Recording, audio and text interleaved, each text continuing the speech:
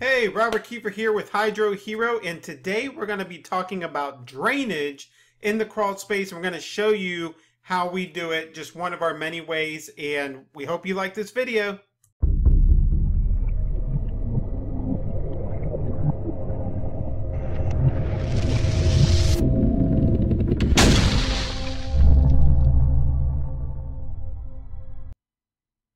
All right, so we've covered drainage quite a bit. So here we go. We're going to explain what's going on here. So again, the water that comes into a crawl space or a basement, but particularly we're speaking about crawl spaces, comes in from outside. It seeps into the soil. It goes underneath the footer and then rises back up around the footer.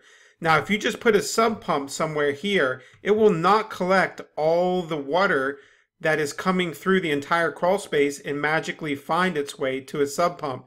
You must have drainage or drain tile installed next to the footer, right down next to, right beside the footer, not on top of the footer, right? It actually needs to be down by the footer, right? So this one has a little tiny footer in there. So there is gravel that's laid all the way around after we dug this trench deep down, right? And then put in this 4-inch perforated pipe. And then then you'll see as we go through here, right? You see this goes all the way around. This is to carry the water to the sub pump. It's extremely important that this gets done. You can see here's where you come in the crawl space.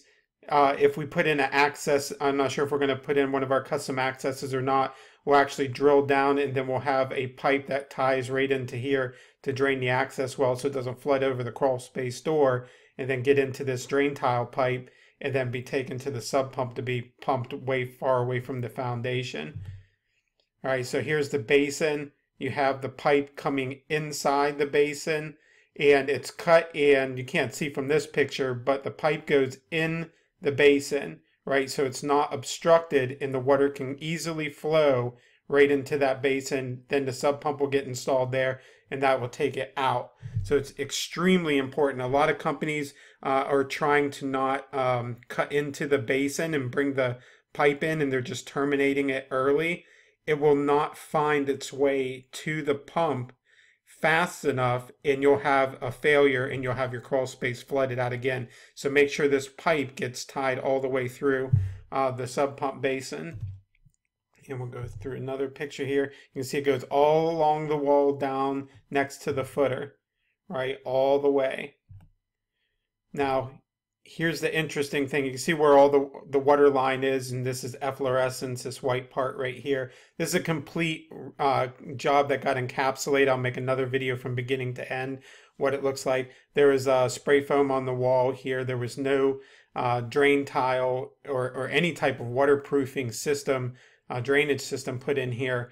So they encapsulated the crawl space, and this is this area is very well known to flood, and there was no waterproofing done there. So the crawl space encapsulation failed, and guess what? The company is out of business, so they couldn't do any type of warranty work, and the job was done sloppy. There was mold growing everywhere, so we ended up having to rip all this out and start fresh. So you can imagine the cost of hiring somebody who it's not in business, or you got a cheap job, or they didn't necessarily even be cheap, but just has no clue what they're actually doing. So you can see this drain pipe still going all the way around, goes everywhere, right? You dig the trench deep down everywhere, right?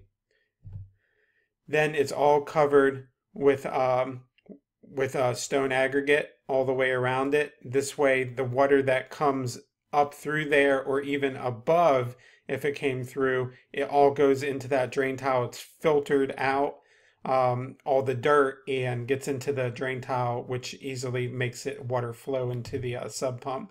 You can see all that stone's gonna be there. We don't not cover the drain pipe up with the soil that's there. All this will be graded and flat as can be. We just started this project, but you definitely never want to put the soil back on top of the drainage, or else that will cause it to fail early.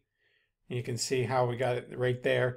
You can see how the how it's being covered up as the guys are going along, right? But this is a good solid drain system. This is just one of the drain systems that we install. This is the sub pump lid. We haven't installed the sub pump yet. We just got in the drain tile today. But one of the if you're going to do anything about your crawl space, the first thing you should do is invest in a good drainage system, right?